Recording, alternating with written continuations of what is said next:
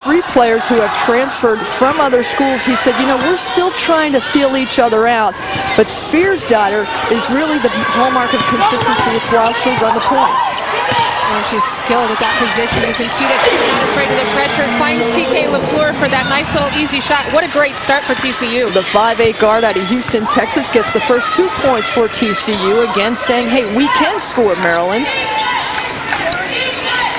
And right now, Maryland in their half-court offense can be very, very good. I think they're going to have to feel out TCU's defense here, see what's going to be open. There is Tolliver. As we mentioned, she needs just 3 assists to become in that situation. Just a missed pass. How much of a gamble is it for Jeff Mittie to have his 6'1" sophomore run the point? He takes the size out of the paint. Well, she'll get down in the paint on the offensive ends at times. She's just going to start at the point guard position. But here's where you can see where Spheresdottir is really valuable. At 6'1", runs the floor, has great vision. And she has a great compliment in TK LaFleur, her second basket. She's now got 4. Yeah, and one of the hard things I think for Maryland right now is it's so tough to scout TCU. I mean, you don't have game film from last year, and even if you did, it's a completely different team. So a lot of these things may be surprising to Maryland, and they're going to have to adjust. Last year, Maryland 33-4. 13-1 in the conference. That was good enough for second in the ACC. Went all the way to the Elite 8. Shot from the outside, trying to open up, and that's Spheresdottir. Maryland won't have a fast break situation if you knock down shots. So you can keep Maryland in a half-court situation and make people give the ball up, rebound the basketball. You know, you can stay in it. They looked for the quick hit out of the timeout. They didn't get it. The rebounding wars go to TCU, and now they'll push the ball up the floor. There's Ebony Mangum. We talked about her having an ACL that's torn in her right knee, number 24, White. Keep an eye on her through this game. She looked great in practice with the ball right there. Yeah, she was touch and go. The 12-footer doesn't go. Rebound for Maryland, and it is the big freshman Kaiser who comes down with the board. Well, one of the things right now that we're seeing from Maryland in the rhythm, Coleman really hasn't had a chance to get any easy shots yet. Spheresdottir looking for some help. She finally gets some, but not enough for Mangum. Turnover, Mangum uses the glass. And just another turnover right there by Coleman. Good job of trying to get the outlet, but just didn't see the defense.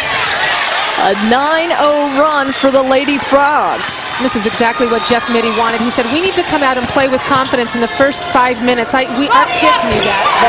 Confidence they have. That's Micah Garut with her first basket of the game. And that's something Micah has had the ability to do in the past. Micah Garut last year asked just to play on the low block back to the basket. She'll step out now and take that shot. Maryland said, we know we need to work on the defensive end. We thought we had it shored up offensively. Kaiser. She is a pure shooter, one of the best shooters that the coaching staff said they've ever seen. Men, male or female. Wow, which says a lot. Again, the aggressive man-to-man defense by Maryland.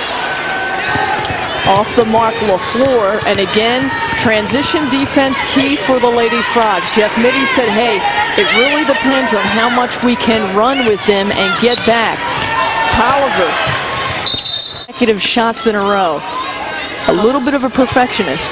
Yeah, and that's what you have when you have a player that plays at the level that Tolliver does. She is a perfectionist and demands that from herself every single day. Every shot has to be perfect. And you know what they say? Practice makes perfect. No, perfect practice makes perfect. And she is the epitome of that.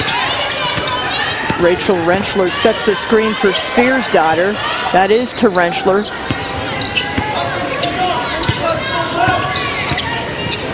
TK LaFleur. Now the black line. TK LaFleur behind both of them about a foot. The men's distance, 20 feet, 9 inches. The women's stays at 19.9. A lot of coaches say, hey, this is just going to confuse our athletes. We're not really sure which line we're supposed to be standing behind. Mingo just lets it go. And again, Maryland cold in the early going from long distance.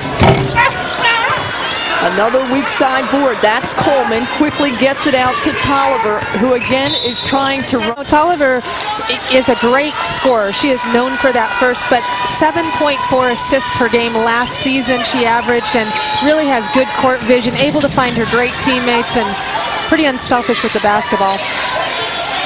And some good guard play by TCU of their own, connecting TK LaFleur. Well, right now Maryland really needs to guard personnel a little bit better. TK LaFleur definitely capable of shooting. Sphere's daughter is an all-around player. 7 points now for LaFleur. 21-24, under 2 minutes to go in the first half. TCU has led from the start. And interesting now, Wiley Gatewood is guarding Helena Sphere's daughter, and a great choice right there by Helena. Take her down low, back her down on the block, and use her size against the smaller Wiley Gatewood. Kaiser, a good dish.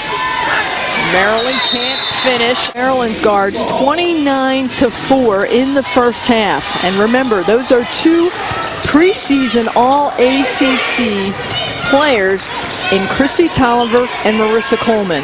29-4. And TCU goes right back at it. TK LaFleur from long distance. Well, you know what? TK can shoot that shot. You've got to get a hand in her face. And Strickland right now, direct traffic to her teammates. Tough though when you don't have the ball in your hands. And again, Lyles right there is the one that was the decision maker, and number 13 was making the pass on the interior. That's what TCU wants. They want the decision makers to be the people that normally don't make the decisions. Wow! TK in that Saturday, November 22nd, only on the Mountain.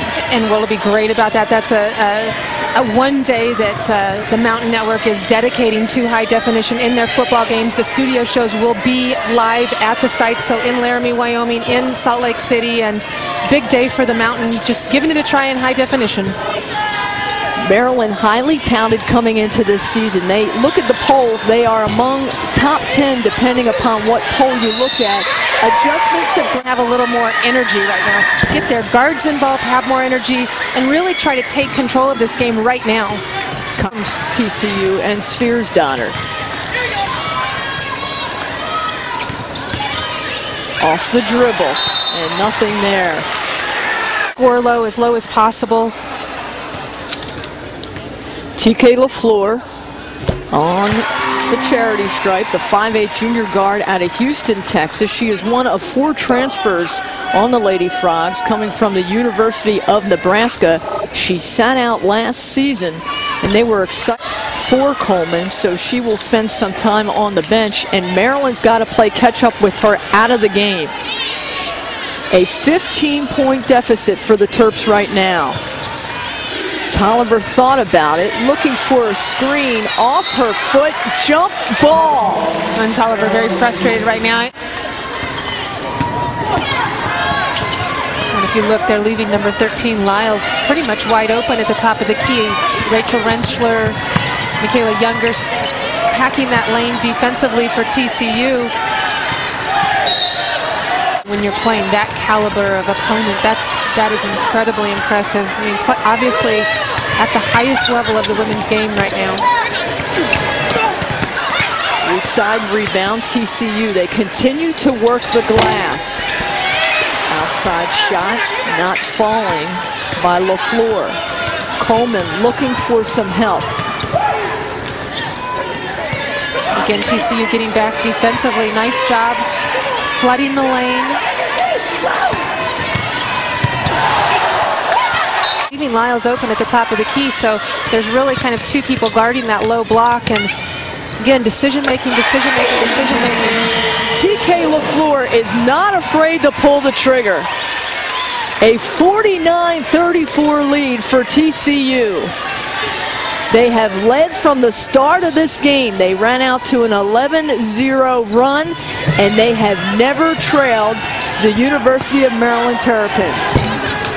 17 points, and we've got a great one for you. TCU leading the University of Maryland 54-36. Tracy Warren, along with Andrea Lloyd and our entire Mountain Network crew. The Lady Frogs have led from start to this point on, and they have not let up. And I was about to say, you know, we have a great one here. Well, I think that TCU would classify it as a great one. I'm not sure Maryland would right now. Maryland being put to the to win the Mountain West Conference, and the way TCU is playing, I think it's anybody's conference.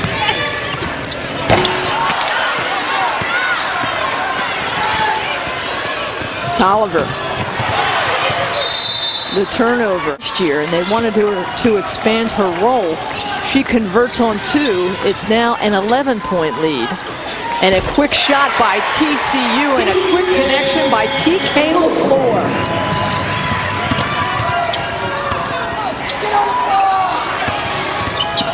Tolliver. Again. I want the ball out of her hands. TCU was rated to have the 4th toughest non-conference schedule this season. And I'll tell you, they play like that.